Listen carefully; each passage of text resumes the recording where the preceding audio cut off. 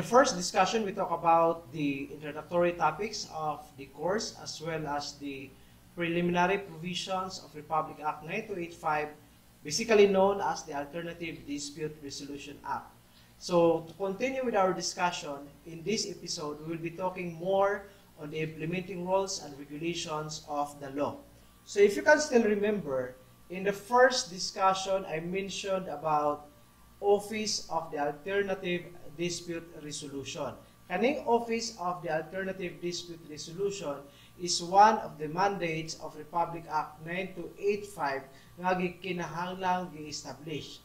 Ang purpose of the OADR is to somehow assist to make the solution of conflict incidents more faster, more efficient, and more effective. So in accordance to the law, the divisions of the Office of the Alternative Dispute Resolution are the following. Number 1 is the Secretariat. Number 2, the Public Information and Promotion Division. Number 3 is Training Division. And the last is Records and Library Division. So we will be talking about the function of each division of the OADR. So the Secretariat shall provide necessary support and discharge such other functions and duties as may be directed by the Executive Director. On the other hand, the Public Information and Promotion Division shall be charged with the dissemination of information, the promotion of the importance and public acceptance of mediation, conciliation, arbitration, or any combination thereof, and other ADR forms as a means of achieving speedy and efficient means of resolving all disputes. So if you can still remember, in the first discussion, adunay kalahian ang mediation, conciliation, and arbitration. Because as what I had stated in the first discussion, when you say arbitration, the agreement is executed by the arbitrators. Okay? So ang pagpili sa arbitrators will depend upon the agreement of the parties. So ang award or ang agreement is executed by the arbitrators. On the other hand, when we say mediation, the agreement is executed by the parties. So meaning, ang purpose of mediator is to simply mediate the dispute. On the other hand, conciliation requires a third party. Tapos ang third party is only taking the role of advisorship in giving solution to the dispute. So ang purpose of Public Information and Promotion Division is to simply disseminate the information, promoting the significance or the importance in terms of mediation, conciliation, and arbitration in the speedy and efficient means of resolving all disputes. Kaya kung speedy or mas dali or mas fast ang pag-resolve sa mga disputes o panagbingkil sa usa or duha ka tawo, the more nga dali ang resolution sa usa ka case, mas maayo para dili kayo mabugatan ang ato nga korte. Kay kung daghan kayo nga kaso nga atong gi-file, daghan kayo complaint nga atong gi-file sa prosecution, tapos ang prosecution ipasa pud sa court, there is a big possibility nga sometimes there is overloading on the part of the court as the agency that will render decision. The third division is the training division, shall be charged with the formulation of effective standards for the training of the alternative dispute resolution practitioners, conduct of training in accordance with such standards, issuance of certifications of training to ADR practitioners and ADR service providers. So meaning, again, in the previous discussion, we would say ADR service providers, maunay katong mga institution, mga tao nga qualified to mediate or to arbitrate on a particular dispute. So the last division is the record and library division.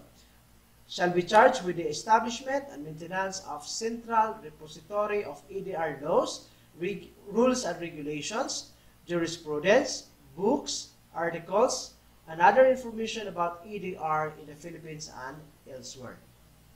On the other hand, the Office of the Alternative Dispute Resolution also consists of an advisory council.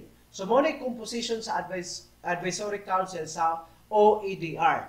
So, number 1 is mediation provision, arbitration provision, ADR organizations, IBP. When you say IBP, this refers to the Integrated Bar of the Philippines, katong mga lawyers na to. Academe, when you say academe, muna katong personalities coming from universities, colleges, or any educational institution. Ang role sa Advisory Council is to advise the Executive Director on policy, operational, and other relevant matters. The Council shall meet regularly at least once in every 2 months or upon call by the Executive Director. Now, let us go now to the composition of the Arbitral Tribunal. By the way, guys, again, akong usbon ha, naay kalahian ang arbitration, mediation, o conciliation. Mo dyan ay pinaka-basic na information na dapat na itong mabaluan. When we say arbitration, again, ang award or ang decision comes from the arbitrators. Ang pagpili sa arbitrators, ato nang hisgutan po drone. On the other hand, when we say conciliation, ang agreement gikan mismo sa duha ka parties. While we say conciliation, ang third party, ura na siya ga-take og role nga advisorship para maka-arrive or maka-obtain og agreement ang duha ka parties. So let us go now again to the composition of the arbitral tribunal. Number of arbitrators. The parties are free to determine the number of arbitrators. Failing such determination, the number of arbitrators shall be 3. So again, according to Republic Act 9285, depende ang pagpili sa hidaghanon sa arbitrators. So nagadepende na sa agreement sa duha ka parties. So meaning, kung ang usa ka party meron siyang kinahanglan tag upat o kinahanglan tag duha ka arbitrators, tapos mo agree ang second party, then the number agreed by the two parties shall be the number of arbitrators. Pero if in case dili sila magkasabot as to the number of arbitrators who will arbitrate the proceedings, then according to the law, there shall be at least, or there shall be 3 arbitrators which will facilitate the proceedings. As to the appointment of arbitrators, the parties are free to agree on a procedure of appointing the arbitrator or arbitrators. Again, the luxury or the privilege is upon the agreement between two parties as to the appointment of arbitrators. Next, failing such agreement in an arbitration with 3 arbitrators, each party shall appoint 1 arbitrator, and the 2 arbitrators thus appointed shall appoint the 3rd arbitrator. So, klaro kayo ha? Unequivocally speaking according to the law. Diba? Again, una, ang duha ka parties, when I say parties, I'm referring to maybe the complainant or the defendant or kanang duha nga kinahanglan mo arrive og agreement or kanang duha ka parties nga involved sa dispute. Again, ang pinakauna is dapat magsabot sila kung pila ka buok arbitrators. Pero kung di sila magkasinabot kung pila ka buok arbitrators, kamoy mo facilitate sa arbitration proceedings, according to the law, kinahanglan na ay tulo. Alright? Na ay tulo ka buok arbitrators. Furthermore, the law provides that failing such agreement in an arbitration with 3 arbitrators, ang mahitabo, ang usa ka party, sila mo mag-appoint or magpili sa ilang napilian ng arbitrator. On the other hand, ang ikaduha nga party will also appoint 1 arbitrator, meaning duha na kabuok. Tapos ang ikatulo nga arbitrator shall be appointed by the 2 arbitrators chosen by the 2 parties. So meaning, ang usa ka party mohatag og usa ka arbitrator, ang ikaduha nga party mo appoint og another arbitrator, meaning duha na. Tapos ang duha ka arbitrators sila mo mag-appoint sa ikatulo. Okay? dapat ato anang hinumduman because this might be one of the topics that will come out in the board examination. If any party fails to appoint the arbitrator within 30 days of receipt of a request to do so from the other party, or if the two arbitrators fail to agree on the third arbitrator within 30 days of their appointment shall be made upon request of party by the appointing authority. So again, according to the law, after 30 days, kung wala pa dyan na-appoint ng arbitrator, okay? Walay na-appoint ng arbitrator sa first party or second party, o walay ikatulong arbitrator nga na-appoint sa two arbitrators, ang mahitabo is, it will be the appointing authority who will choose the arbitrators. In an arbitration with a sole arbitrator, meaning usa ka arbitrator, if the parties are unable to agree on the arbitrator, he or she shall be appointed upon request of a party by the appointing authority. So again, kung di magkasinabot ang duha ka parties in choosing the arbitrator, it will be the appointing authority who will take over on the appointment. Now, kinsa maning appointing authority? Appointing authority is the person or the institution named in the arbitration agreement as the appointing authority, or the regular arbitration institution under whose rules the arbitration is agreed to be conducted. Failure or impossibility to act. If an arbitrator becomes unable to perform his or her functions, or for other reasons fails to act with delay, his or her mandate terminates if he or she withdraws from his or her office, or if the parties agreed on the termination. So again, if in case ang usa ka arbitrator fails to perform his functions, pwede nga i-terminate siya. Kisa may mag-terminate? Ang termination is upon the agreement of the two parties. Otherwise, if the controversy remains concerning any of these grounds, any party may request the appointing authority to decide on the termination of the mandate, which decision shall be immediately executory and not subject for motion for reconsideration or appeal. So if in case ang usa ka party will move for the termination of the arbitrator, pwede na siyang matagaan og value by the appointing authority. Pwede siya nga ma-execute. On the grounds nga wala o nakit-an nga wala ni perform ang arbitrator sa iya nga functions. Note, a substitute arbitrator may replace. So if in case, kung wala nagkasinabot or ang usa ka arbitrator was found not performing his functions, pwede siya nga ilisan o substitute nga arbitrator. Court assistance in taking evidence. The arbitral tribunal may request from a court of the Philippines assistance in taking evidence. The arbitral tribunal shall have the power to require any person to attend a hearing as a witness. Pwede siya makasupina witnesses and documents.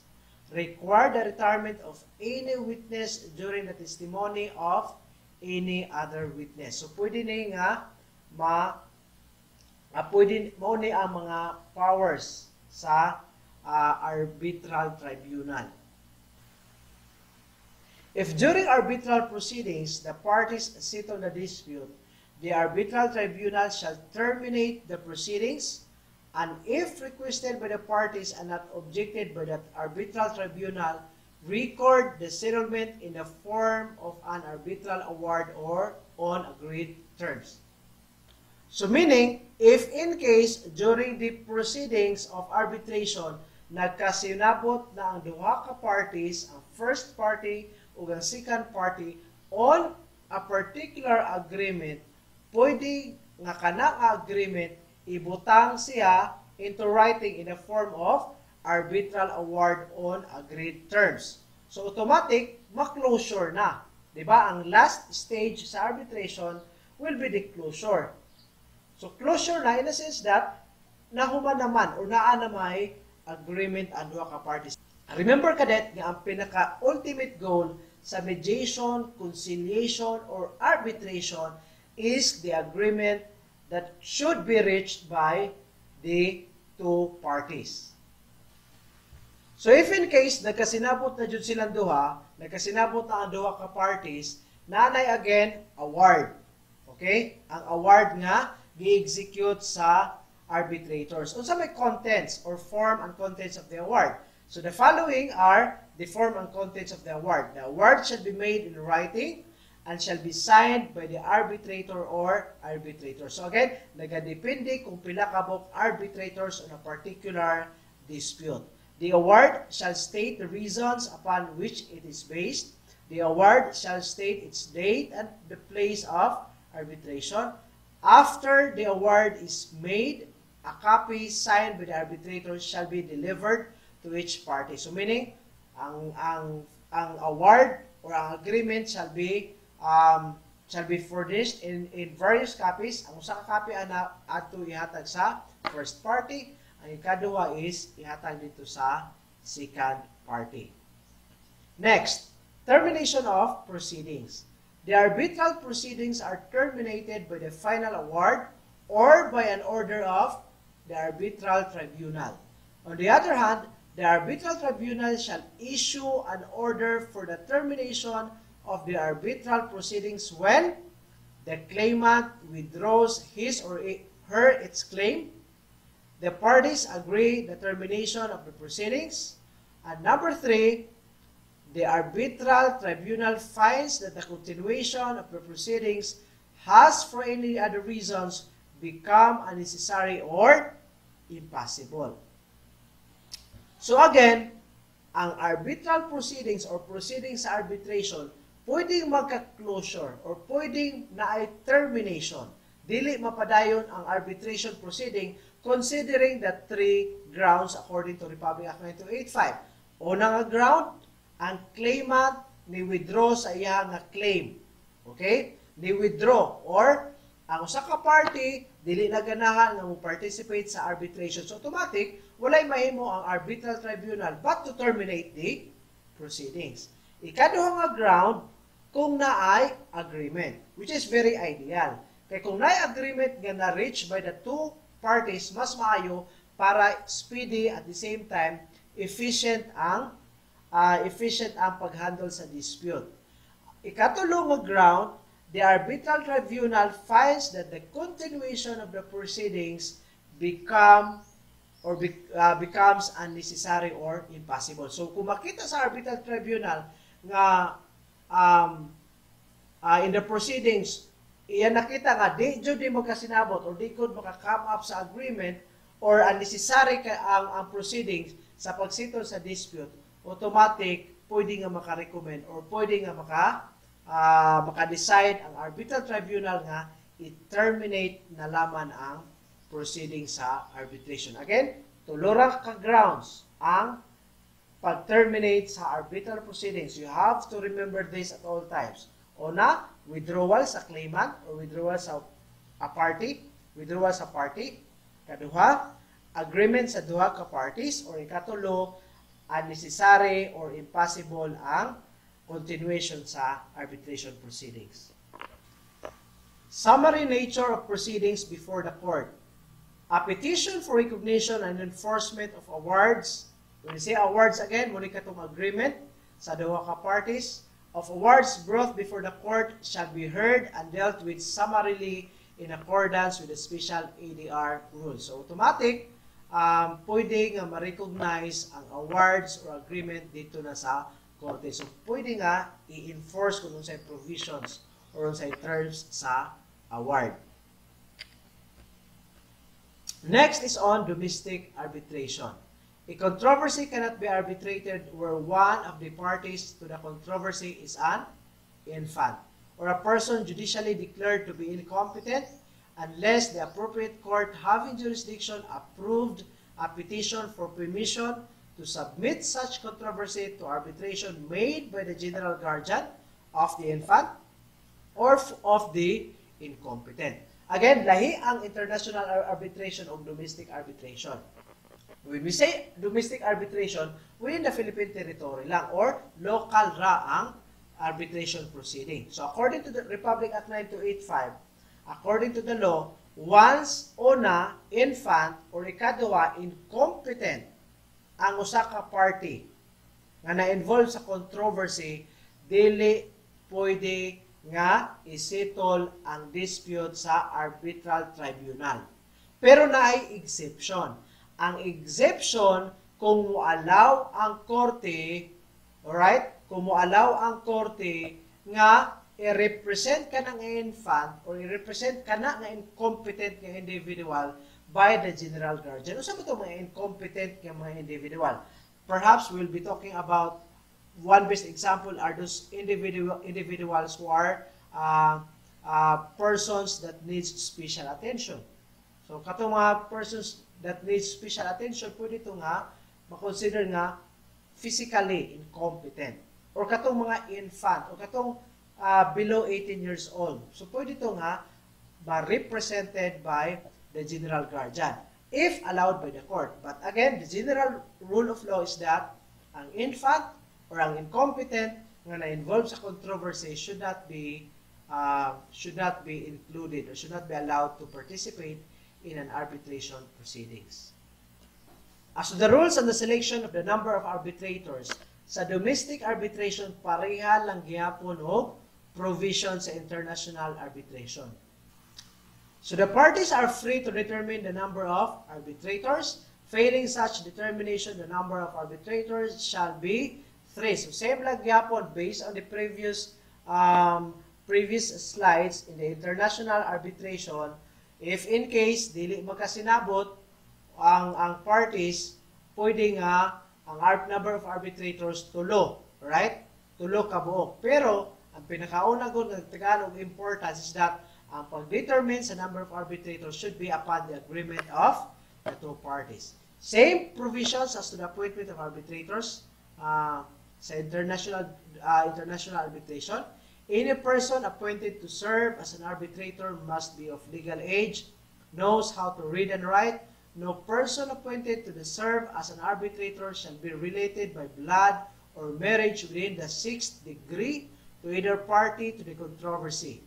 No person shall serve as an arbitrator in any proceeding if he or she has or has had financial, fiduciary, or other interest in the controversy, or has any personal bias which might prejudice the right of any party to a fair and impartial award. Take note of the 6th degree, which is the requirement, right?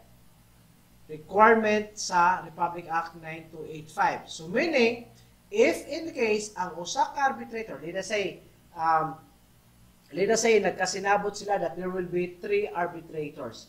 Then one party selects a person who is a relative of the first party within the 6th degree. So ang may tabo kay within 6th degree ba ng usa ka arbitrator nga giselect sa usa ka party, ma-disqualify ito nga selection. So, dili pwede. At the same time, if there is controversy in terms of financial or other interest that may result to personal bias by an arbitrator, automatic jud na siya according to the law nga i-disqualify ang appointment sa kana nga arbitrator. Now, let us go now to other important notes in domestic arbitration. The venue of the arbitration proceeding may be conducted in an office space, business center, a function room, or any suitable place agreed by the parties and the arbitral tribunal, which may vary per session, hearing, or conference. So again, depende sa arbitral tribunal or depende sa parties kung asa i-conduct or asa ang venue sa arbitration proceedings. Pwede siya sa office space, pwede sa business center, pwede po siya sa function room or any venues that could be conducive for the proceedings of the arbitration. The issuance of subpoena or subpoena justicum by the arbitral tribunal to compel the production of evidence. Again, lahi ang subpoena justicum o lahi po ang subpoena ad testificandum. When it is subpoena ad testificandum, that means it is an order by the court ordering a person to submit or to testify in the court. Subpoena ad testificandum.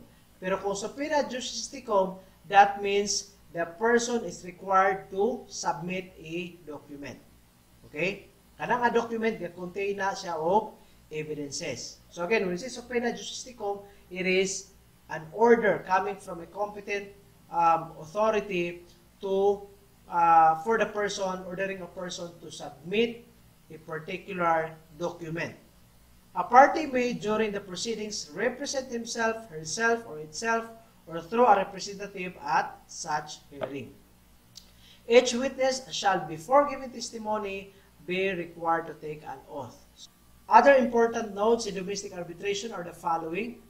No arbitrator shall act as a mediator in any proceedings, even if requested by the parties. That is according to Republic Act 9285. The arbitrator shall act as an arbitrator. Okay? Dili dapat siya nga mahimo nga mediator. Kaya ang mediation, ang agreement shall be conducted by shall be obtained by the two parties. Arbitration lahi kay ang arbitration ang maghatag sa award or agreement is ang arbitrator. So according to the law, no arbitrator shall act as a mediator in any proceeding, even if requested by the parties. Before assuming the duties of his or her office, an arbitrator must be sworn by any officer authorized by law to administer an oath. If the arbitrator shall refuse to take an oath or affirmation, he or she shall be replaced. So requirement ang oath taking sa arbitrator. So kung di siya mo take ang oath before an authorized person, automatic pulihan or i-replace kana nga arbitrator. The arbitral tribunal shall have the power to administer oath. Next, a decision of the court confirming, vacating, setting aside, modifying, or correcting an arbitral award may be appealed to the Court of Appeals in accordance with special ADR rules. On the other hand, the proceedings for recognition and enforcement of an arbitration agreement or for vacation or setting aside of an arbitral award shall be filed with the court where the arbitration proceedings are conducted. So meaning if the arbitration proceedings were conducted in the region of Luzon, so dapat aditos korte sa Luzon ang pag-file sa or ang pag-recognize or ang pag-enforce sa arbitration agreement or sa award. So kung nasa Dumaguete City i-conduct ang arbitration proceedings, so dapat ang korte sa Dumaguete mo enforce sa award. Or sa korte where the asset to be attached or divided upon or the act to be enjoined is located, where any of the parties to the dispute resides or has its place of business, or in the National Capital Judicial Region at the option of the applicant. So those are the provisions that regulates the conduct of domestic arbitration as well as international arbitration.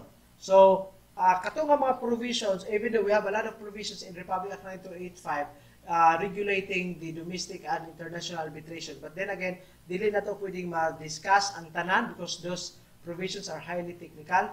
But the provisions that we discuss in this episode are those provisions that are basic at the same time are very significant, which could be applied in our profession as future criminologists. So, to continue, let us go now to early neutral evaluation. So again, an early neutral evaluation was discussed in the first discussion in episode 1. But then again, ato siyang i-balik, ato i-recapitulate. So ang early neutral evaluation is an ADR process wherein parties and their lawyers are brought together early in a pre-trial phase to present summaries of their cases and receive a non-binding assessment by an experienced, neutral person with expertise in the subject in the substance of a dispute. So when we say early neutral evaluation, this will take place before trial. So dili pa magsugod ang trial. So unsay mahitabo sa early neutral evaluation?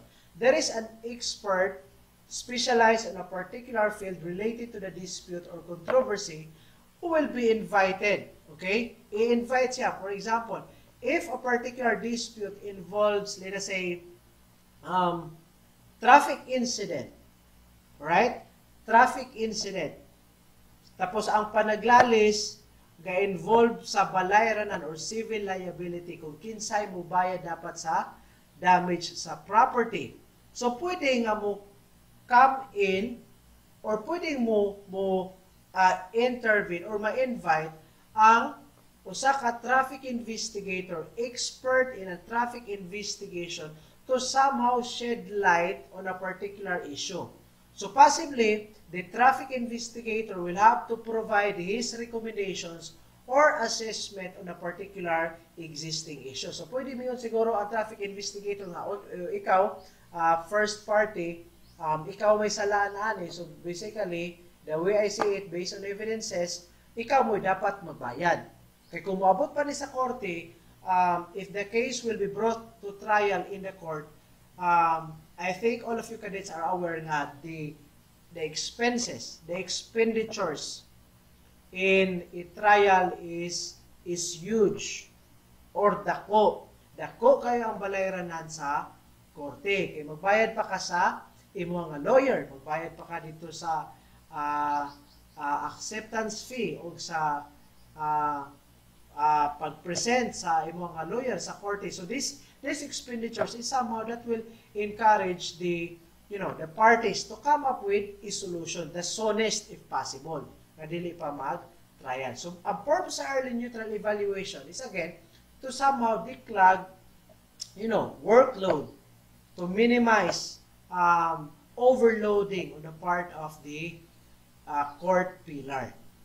So kung magkasinabot before trial, din mas maayo. So kung di dyan magkasinabot, even if a particular expert is invited to shed light on the issue, then again, may memo kayo, may agreement, so sa korte mag-abot or mag-trial dito sa korte.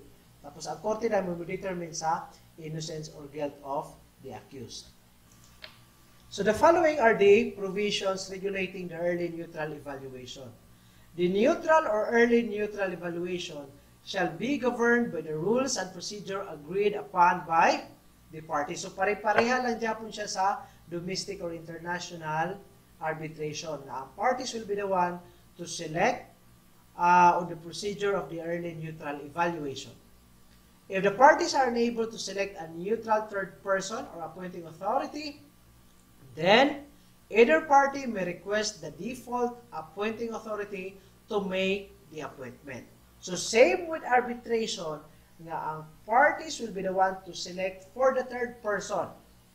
Di ba sa arbitrator, magpili sila o pila ka buok ang arbitrators. So kung di sila magkasinabot, pupili ang usa ka party o one arbitrator, ang ikaduha ka party pupili og ikaduha ang arbitrator, tapos ang duha ka arbitrator selected will be the ones to select for the third arbitrators. So sa early neutral evaluation, kung di japon sila magkasinabot, same with arbitration. Kung di magkasinabot, ang appointing authority will be the one to make an appointment to conduct the early neutral evaluation.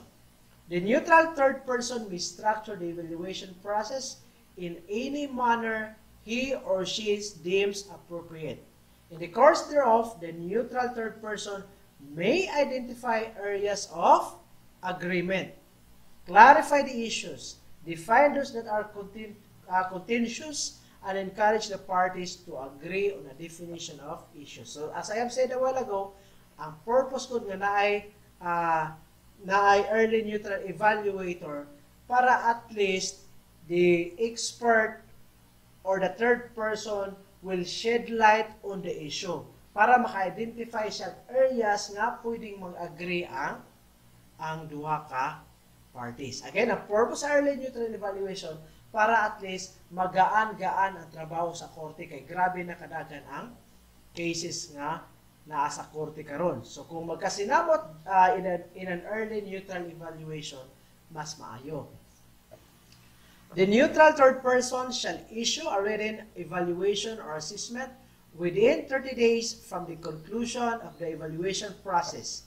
The opinion shall be non-binding and shall set forth how the neutral third person would have ruled had the matter been subject to a binding process. All papers and written presentations shall be treated as confidential. So again, ang gihatag sa balaod according to Republic Act 9285 is 30 days.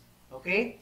30 days sa third person. Ang 30 days magsugod gikan sa conclusion sa evaluation process. So unsa man nasa 30 days. So within that specific or within that reglementary period, the third person will submit his opinion. Pero ang opinion non-binding. Muna nakalahi dito sa arbitration. Kasi sa arbitration, agreement mangyod. Okay? The arbitrators will be the one to execute an award or the terms of agreement. Pero sa early neutral evaluation, ang pag-execute, dili agreement, but rather opinion which shall be considered as non-binding. When you say non-binding, pwede nga, dili ninyo nga tumanon. Pwede ninyo nga dili i-accept. Okay? It is just an opinion coming from the third person. Pero kanang opinion, gikan na sa specialization, gikan na sa expertise sa third person.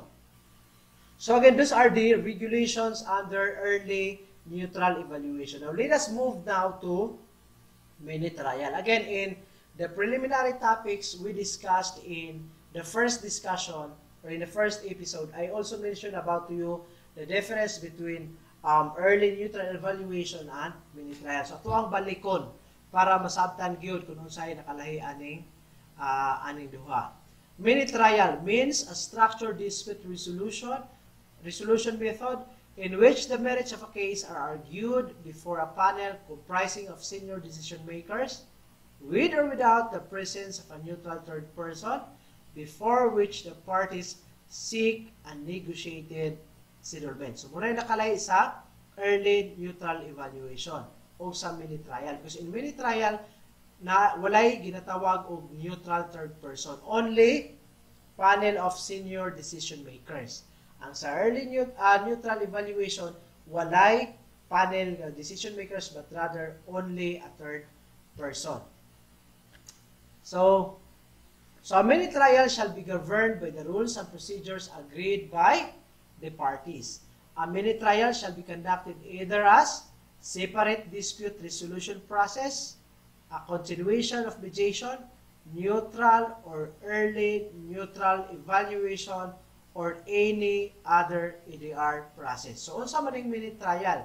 So, ang mini trial is somewhat like a catch basin, a continuation. Kung naay gamay nga kulang sa mediation or sa neutral or early neutral evaluation or even in the arbitration. So, kung naay gamay nga kulang at kinahanglan pa nga isitol, pwedeng i-conduct through a mini trial. On the other hand, the parties may agree that a mini trial be conducted with or without the presence and participation of a neutral third person.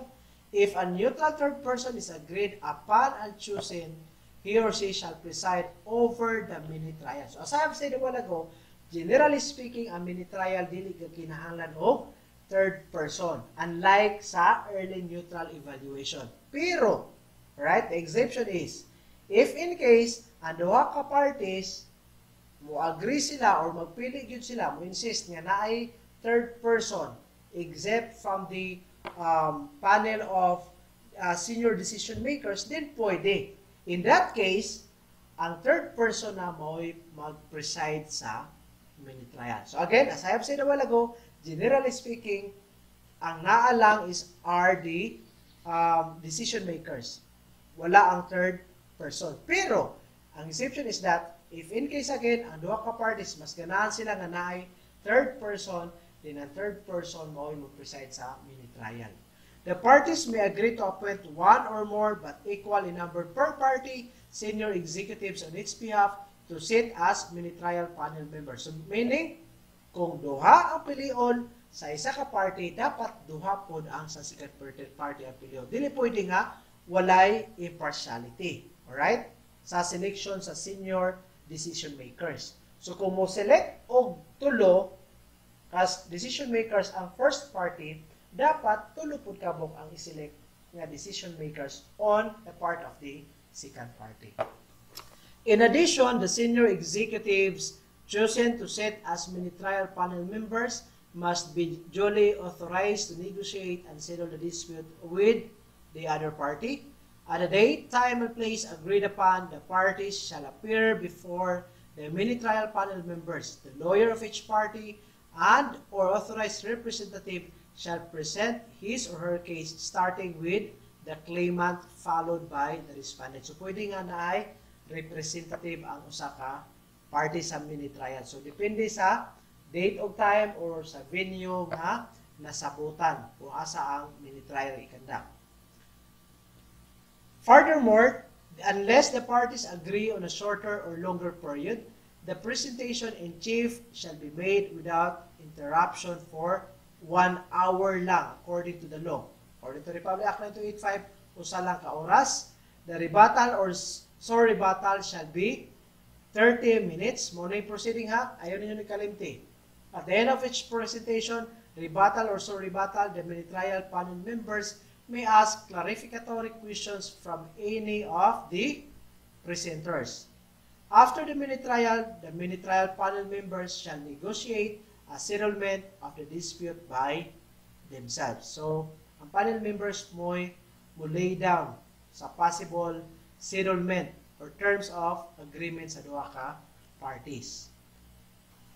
So, basically, mao to yung mga provisions nga regulate sa mini trial. We are also done with the early neutral evaluation, and of course, we are done presenting with the provisions or discussing the provisions regulating the mini trial. So let us move now to mediation, arbitration, or the mid-arb. Ang mid-arb or mediation arbitration is also one of the strategies or one of the alternative dispute resolution. The mid-arb is a two-step dispute resolution process involving mediation and then followed by arbitration. Again, lahi ang mediation, lahi ang arbitration. So, combination sa duha, ang tawag is mid-arb or mediation arbitration. So, again, the difference between mediation and arbitration, para maklaro yun atong balik-balikon. Ang mediation, again, the agreement is executed by the two parties. And the third person will be the one to mediate over the dispute. While on the other hand, ang arbitration, ang agreement or the terms of the agreement shall be executed by the arbitrator. So again, ang mediation arbitration or mid-arb, combination of mediation first followed by arbitration. So the following are the regulations under Republic Act 9285 concerning the mediation or arbitration. A mediation arbitration shall be governed by the rules and procedure agreed upon by the parties. No person shall having been engaged and having acted as mediator of a dispute between the parties following a failed mediation act as arbitrator of the same dispute unless the parties in a written agreement expressly authorize the mediator to hear and decide the case as an arbitrator. Again, according to the rules of law as provided by Republic Act 9285, so katong mediator nga wala naka-reach og agreement, or there is a, when we say wala naka-reach og agreement, meaning there is a failed mediation, dili siya pwede nga mahimong arbitrator. Right? Kaya ang mediation arbitration, una is mediation man, sunod arbitration. So if any case, sa mediation padaan, wala naka-come up og agreement, so dili pwede ang mediator nga mahimo pod nga arbitrator. Pero na exception. If in case, expressly authorized by the mediator or na written agreement sa duha ka parties nga i-authorize sa Japon ang mediator sa failed mediation, so pwede nga i-allow as long na ay, again, agreement. So, mo ni rules and regulations concerning the mediation and arbitration process. So, again, in this episode, we discuss about the international and domestic arbitration.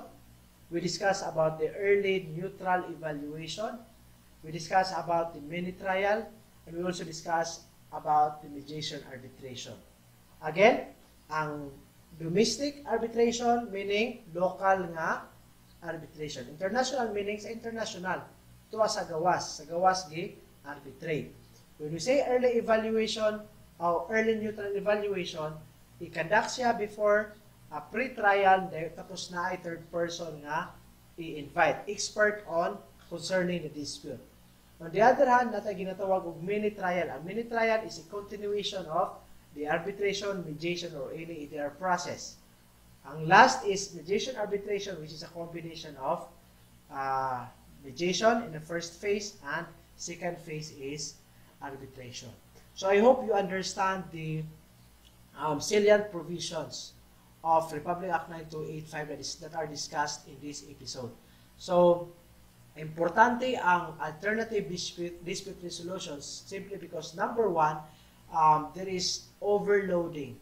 So much workload on the part of the court pillar. So we need to declag cases from the court, tapos ang solution nga itong nakita is only the alternative dispute resolution. So I hope you learned something from the discussion of this episode. And if in case you have questions that perspire during the discussion, you may type in at the comment section of this video. And by the moment I take a look at these comments or at these questions, I may provide you with some tidbits of answers. Thank you so much for watching. Stay safe and God bless.